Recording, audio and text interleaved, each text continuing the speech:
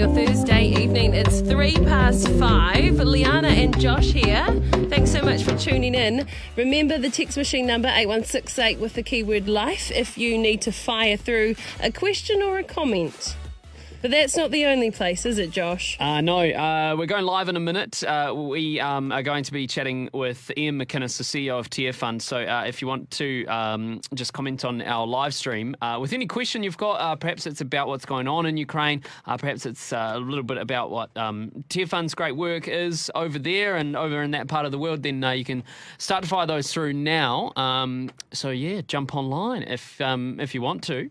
That is just Life FM on Facebook. Okay. Am I going to keep up with the live, or do you want to take responsibility for that, for all the hard-hitting questions? I'm happy to keep eyes on it. As the self-proclaimed admin king, I will look after that side of things. That's crazy because no one has ever called you that before. Okay, the most admin I did today was check the mail, and then I went through the junk mail to make sure to just check about emails what it or was. Real mail? No, this is like real mail, and then I put all of the right things, just all of the junk mail straight in the recycling bin, and kept the letters to read. And that's my. You should admin. get a no junk mail sign on your letterbox. Thought about it, but I like getting the Domino's deals. Okay, so you do keep some of the circulars. Yeah, well, I didn't this time because I don't plan on having Domino's, so they send a lot as well. And there wasn't any great deals. Wow. Sometimes you do get a really good deal. You're Your like, personality wow, really $4 for shines when you keep talking.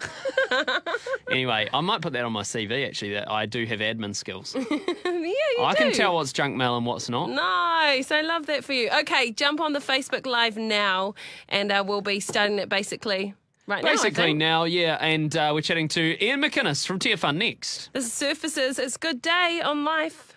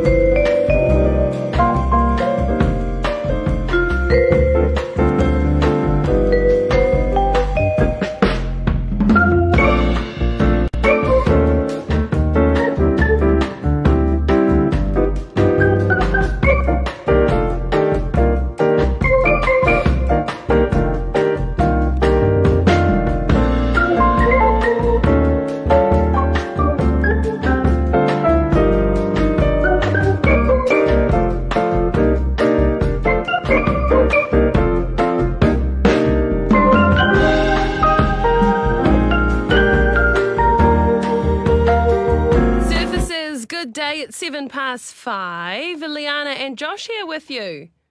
It is an absolute privilege to have in the studio with us right now the CEO of Tearfund, Ian McInnes. Welcome to the studio, Ian. Yeah, thanks, Josh and Liana. Great to be here. Yeah, very good to have you in. Unfortunate circumstances that we've got you in. We are talking about the situation in Ukraine. Tearfund, one of many organisations running a campaign for Tearfund, for the people of Ukraine. So, I mean, everyone's heard about what's happened pretty much, but give us an overview of the last week or so and the country of Ukraine. Yeah, look, I mean, I think it's a moving feast daily now. You've got a country of 41 million people. Wow. The Russian Federation went in from the north, the east, the south, as people would have seen on the television screens, and have hit it really hard. This was Putin's war, the one he said he wasn't going to do, and he has. And now you've just got millions of people moving about inside the Ukraine and over its borders. So yesterday it was 900,000 refugees across neighbouring countries. As of today, that number's topped 1 million. The UN estimates probably up to another 7 to 8 million people will displace inside the country. So it is enormous numbers of Europeans, which is quite unprecedented, on the move across Europe's borders and within the Ukraine. What happens next for those people? Obviously, they're just refugees in another country. What next? Yeah, like. I mean, it's unbelievable. I mean, they are arriving in countries like Slovakia and Poland and Romania and Moldova and, and Hungary, and being taken into reception centres or in by people in their own homes or into churches and schools. And we have a partner in Slovakia works with us. Normally they work in poorer parts of, say, Africa or Asia, this particular aid agency. Now they've had to turn their attention right there at home in Slovakia to caring for Ukrainian refugee families. Some of those staff have taken Ukrainian families into their own homes, and they are mobilising schools and church networks now to be able to provide food, water, basic shelter. It's winter there, so warm coats, and just take care of these families in the first instance. Well, they try to figure out what they do next. They're taking 10,000 a day in Slovakia as a country, and that's not unusual for the surrounding countries at the moment.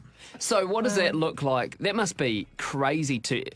Not only for Ukrainians, obviously, that's a crazy situation, but it must also be crazy for Polish people and for Slovakians who are going to school as per usual, sort of still having to deal with the pandemic, and also now having just huge thousands upon thousands of people turning up on their doorstep, essentially. I mean, what has really impressed me is the speed with which, say, the EU have moved to ensure that they don't have to all stand in queues for asylum. So one good thing is they've been allowed to stay for a year, and it can potentially convert to up to 3 years. They can work, they can live normally, they can access services. So that's great. But yeah, absolutely. If you're your average Slovakian family, and you've got people filing past in the street, what's going on? And you're making the call. We've got a spare room. Shall we offer it up and take someone in? And I think that is exactly what families are having to decide now. They do see Ukrainians very much as their brothers and sisters. So it's united. They're like united, like they're really passionate and keen to help. I think they are. I don't think I've ever seen Europe more united, which is in one sense is a shame on maybe how they normally treat refugees trying to make it into the European Union. But it does say in this instance is a wonderful thing. We will look after our own in this case. And the very sad part is Russia is nominally also sort of part of Europe, and yet it's driving Ukrainians over their western border. Because I did hear Beatty talking about how his dad is in Romania at the moment, and a really positive thing is the open hearts and the open homes that people in those countries are giving the refugees. They're just like, we'll help, we'll accept you into our family, into our country, doing whatever it is to make it easy. Which is beautiful, but I mean, still hard. My worry is what happens a year from now. We'll remember back to Syria and Angela Merkel and the German government opening up their arms. Fast forward a year, 2 years, and you got real anxiety within the German population about the number of Syrians they took, and and the backlash begins. So what happens when the Ukrainians are accused of taking their jobs and filling their homes and loading up their social services, and yet it's not their fault. No, it's not their children's fault. They've up and fled. And so I really do hope that heart for humanity stays as long as possible. Amen. Yeah, well, that must be a real problem. Not a problem, but something that you guys must have to deal with a lot is somewhere like, for example, everyone's talking about Ukraine right now, right? And you guys have got a massive appeal, and people can donate to that right now. It's right on the banner. But there's so many other places like Syria that was so in the news and so in the forefront of what we were talking about 2 years, even 1 year ago, but now it's sort of fallen by the wayside. I guess Is some of the money that you guys will raise from this, is that going to help long term as well as helping right now? It will help long term, so it'll help in the Ukraine now and in the long term. Now, how do we sustain these other things we're working on in Syria? Or you may remember, it's not that long since we had a volcano and a tsunami in Tonga. So we're of course we'll work there for about a year. Look, we're realistic. The news media peaks on certain things. We raise our money in that time. It grabs people's attention. Yeah. Their hearts go out. So we'll raise our funding. In all reality, we'll raise 70% of what we normally raise in the first 15 days. We'll spend it over the course of a year or more. Oh, that's great. And that's just the way this works. People's attention can only go in so many directions. It is a little sad, though, that of course, there are other forgotten crises across this planet that get next to no attention, and we know that. And you don't have to dig too far to find, drought and famine in the Sahel and down into Somalia, and the problems in Afghanistan. They have not gone away, since the Taliban came to power, etc., etc. Yeah, right. Ian McInnes, CEO of Tearfund, with us at the moment. Sticking around for a little longer. If you are watching online right now, feel free to drop a comment in the comment section. A question for Ian about the Ukraine, about what's going on. He's happy to answer them. You can also text us 8168 with the word life at the beginning of your question. But we will be answering some questions about Ukraine and about what's going on there coming up next.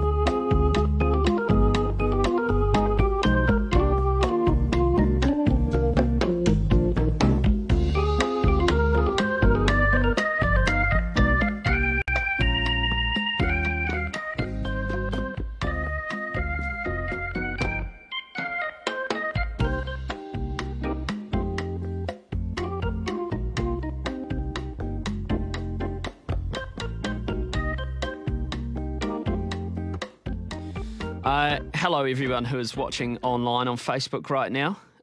We have just wrapped up. Well, this is not going onto the radio, by the way.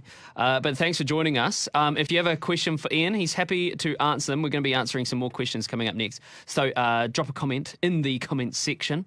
We'd love to hear from you.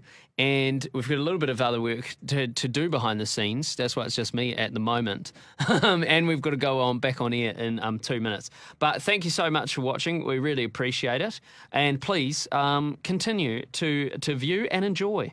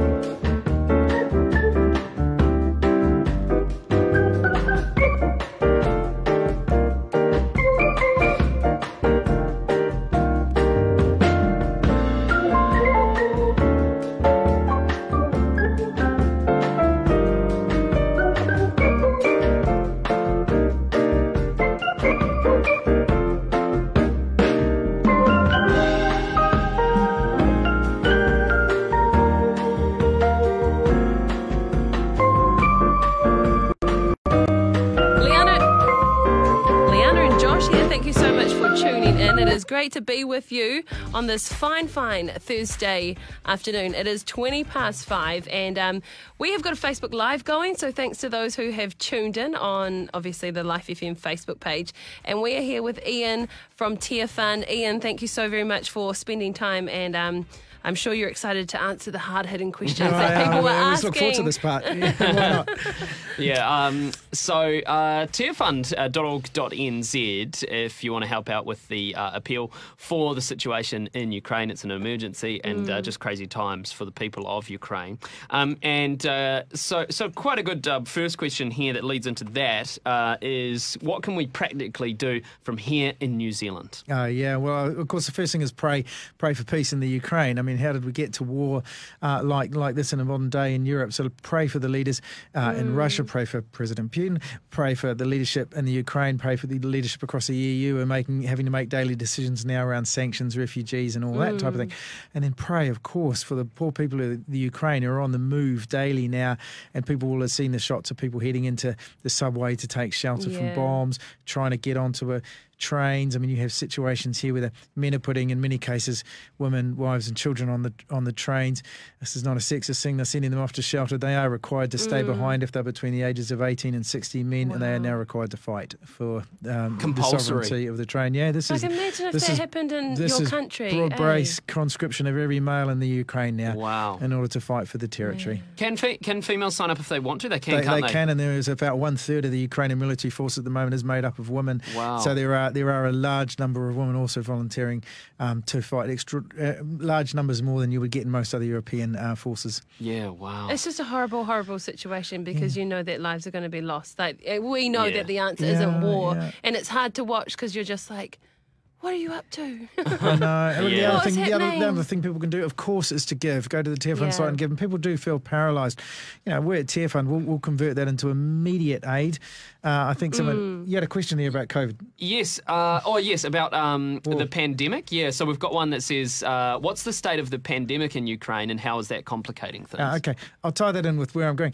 One, it complicates things enormously because it makes rolling out a broad-based vaccination, and booster program nigh impossible now. Right. And really the problem is health clinics have just been decimated. They're collapsing, as is all other infrastructure under bombardment and under sort of territorial change from the Ukrainian army to the Russian Federation. So really the health system is on the brink of collapse. So our second big area, besides taking in refugees in bordering countries, is putting mobile health clinics and makeshift field hospitals into the Ukraine. And we have a partner called International Health Partners who are doing exactly that at the moment. They're very experienced. They've been working since 2014 in those eastern breakaway states where Russia's been at war for some time now. So they'll be helping not only to, I guess, with the wounded and that sort of thing, but also vaccinations for COVID and they're actually pumping medicines now into the border as soon as they can move them across the border and get them into clinics. They'll be basically arming public health facilities with the necessary medicines, vaccinations included, to carry on a primary healthcare response in the Ukraine. Yeah, so there's actually practical things that we can do. Sometimes we feel hopeless or helpless, but we can actually help. So you guys have made it easy. Tearfund.org.nz. There's a whole emergency appeal on there. Boom. Donate now. That's the way you got to think about it too. Is it's not just a donation towards Tearfund. While that is a great organisation to give to, you think about it like, okay, I'm giving $100 or $200 or whatever to Tearfund, but it's actually providing like medicines and vaccinations, like, to actual people, and that's the way you've got to think about it, I think. Okay, this is an interesting one. Do we know what's happening within Russian borders? So I guess, do we know how things are going there? To less of an extent. I mean, the conflict is hottest on the border between Russia and the Ukraine and the nearest towns, and so we would expect. And there has been some refugees flow back into Russia, which is interesting. But you have Russian-speaking Ukrainians who really affiliate quite strongly with Russia, and so some of them will head east across the Russian border. Inside Russia, I mean, like any country at war, but particularly in Russia, they're just running a propaganda machine like there's no tomorrow. So, they are feeding, unfortunately, to their own people, their own version of the conflict. They're not allowed to call it war. They are issuing licenses. Well, they are issuing ultimatums and shutting down, radio networks and television stations who aren't complying with the party line at the moment. So I think you're going to increasingly hear two stories, the one told inside Russia and the one told outside Russia about what's going on in the Ukraine. Seems crazy in this, like now that we have internet and everything, that can still kind of happen. Yeah, it's crazy. Are we hearing, what are you hearing from church leaders who've chosen to stay in Ukraine?